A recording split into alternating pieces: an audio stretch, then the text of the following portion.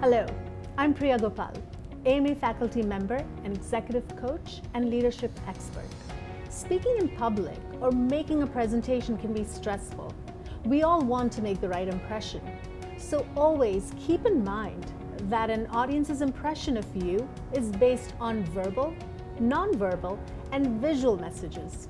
Use the following public speaking checklist to increase your confidence and be fully prepared. Let's start with verbal.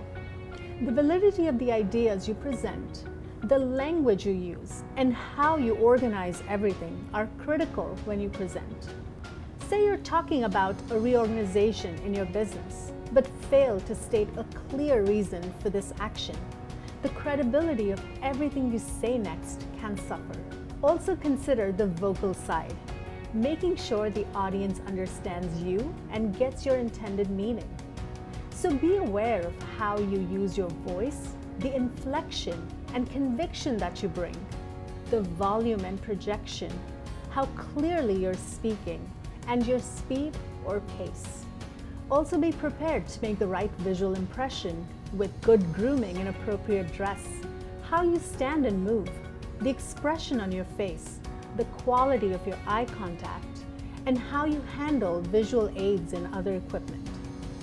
Remember that the verbal, vocal, and visual need to be consistent and work together in harmony. Keep your checklist handy and revisit it before public speaking. You'll be on your way to making a great impression.